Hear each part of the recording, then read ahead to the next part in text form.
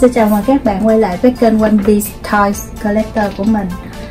Hôm nay thì mình mới nhận được một cái thùng resin của tướng hoàng Kaido từ hãng BB Studio.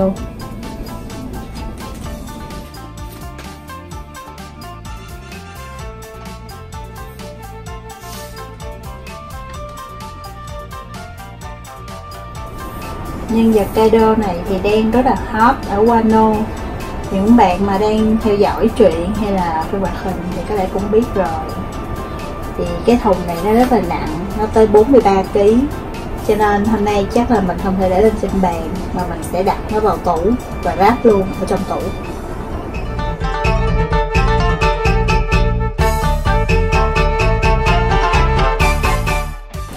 Các bạn có thể thấy là cái thùng nó rất là bự và có rất là nhiều tầng, có lẽ là có rất là nhiều chi tiết. Thì bây giờ mình sẽ bắt đầu mở cái tầng đầu tiên.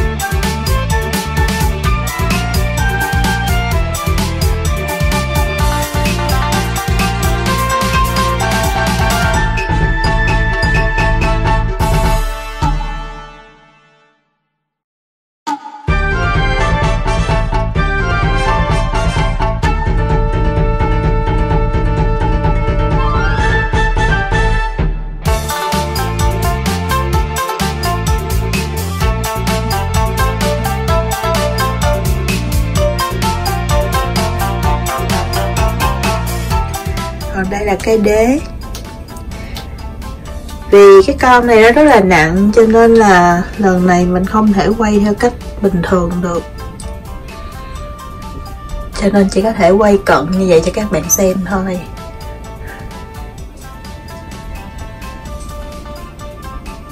Phần dưới có hình rồng được làm nổi, và các vảy rồng cũng được làm nổi lên.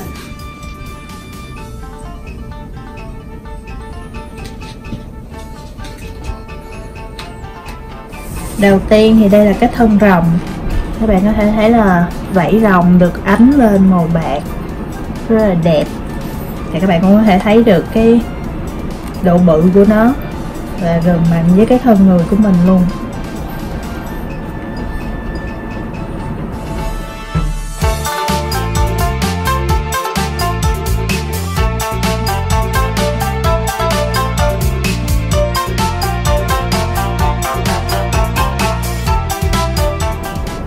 Còn đây là biểu tượng của băng hải tặc Kaido. Đây là mặt phía sau. Còn đây là mặt trước, rất là bự. Bây giờ mình sẽ gắn nó vô.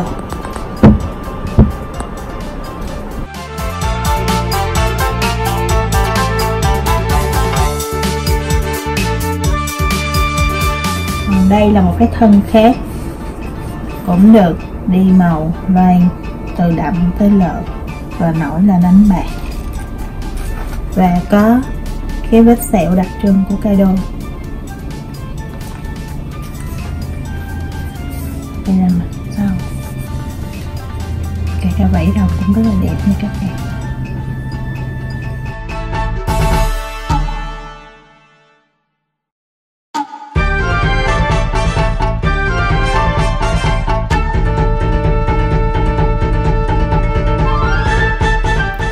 đây là chân rồng,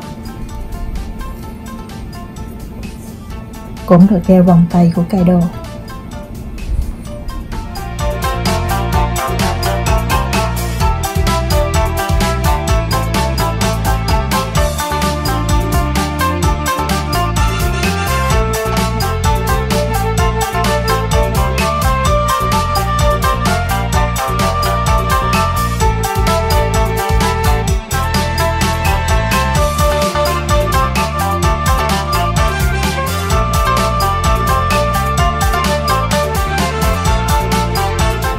Đây là tay trái của con rồng,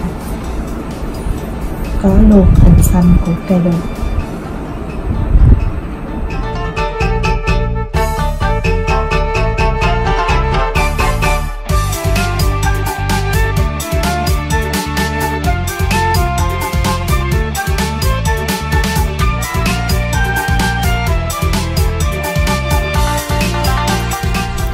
Còn đây là phần thân của Kaido.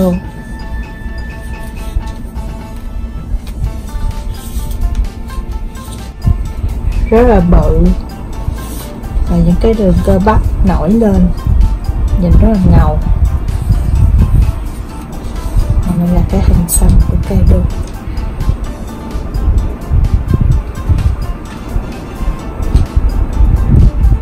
Còn đây là vết sẹo của Kaido. Hiện chưa rõ ai là người có khả năng gây ra một cái vết sẹo lớn như vậy cho Kaido. Tứ hoàng nhưng mà vẫn mặc quần vách như các bạn. Còn đây là áo choàng của Kaido. Mới nhìn qua thì hơi giống với áo choàng của Corazon.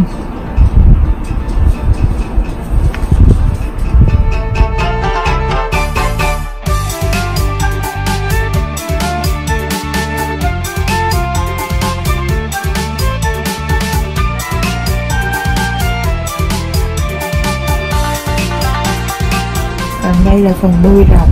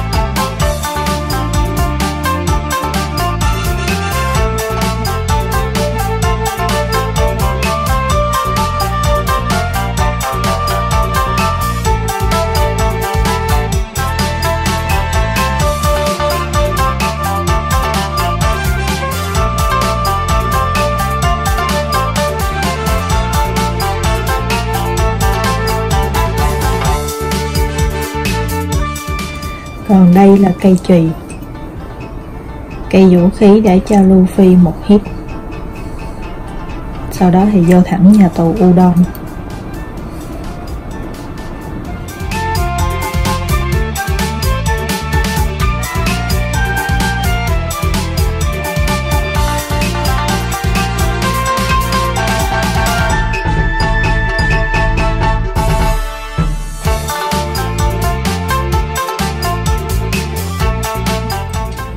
Còn đây là cái đầu rồng, rất là sắc sảo,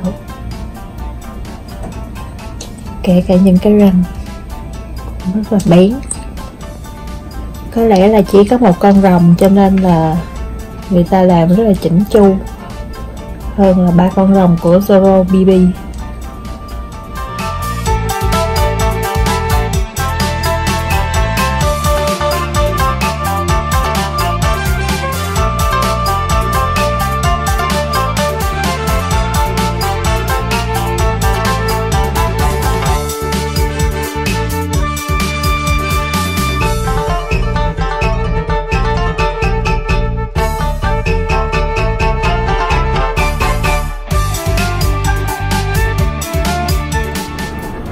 Đây là bình rượu quen thuộc của Kaido.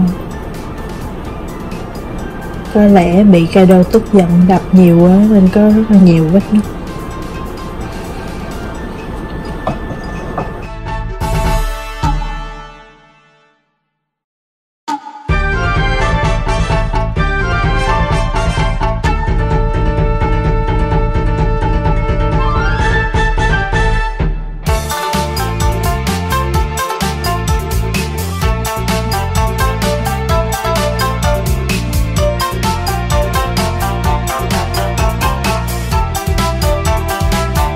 khác với những cái con resin trước đây thì đối với con Kaido này, BB đã tặng kèm theo một cái biểu tượng xương rồng.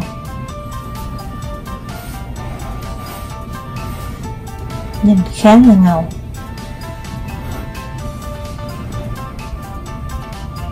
Đây cũng là điểm thu hút của BB Studio.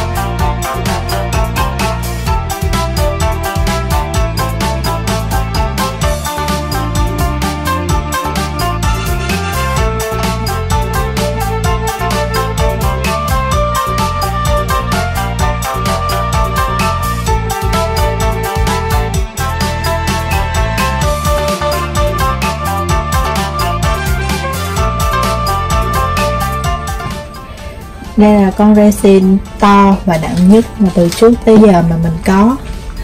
Hãng BB thì luôn làm ra những con resin rất là chất lượng, từ những cái khớp nối cho tới từng cái chi tiết. Và so với con Zoro cũng của hãng BB thì con này được làm chắc chắn hơn rất là nhiều. Kể cả những cái chi tiết như là râu rồng hay là râu của Kaido cũng chắc hơn là những cái râu rồng của Zoro BB. Vì những cái lý do mà mình đã nêu ra ở trên, cho nên là hãng BB những cái con resin giá cũng hơi cao một chút, kể cả phí ship cũng hơi cao luôn, tại vì con này nó rất là nặng, rất là nặng. Nhưng mà các chi tiết thì không thể chê vào đâu được, cho nên các bạn có thể cân nhắc nếu mà muốn mua.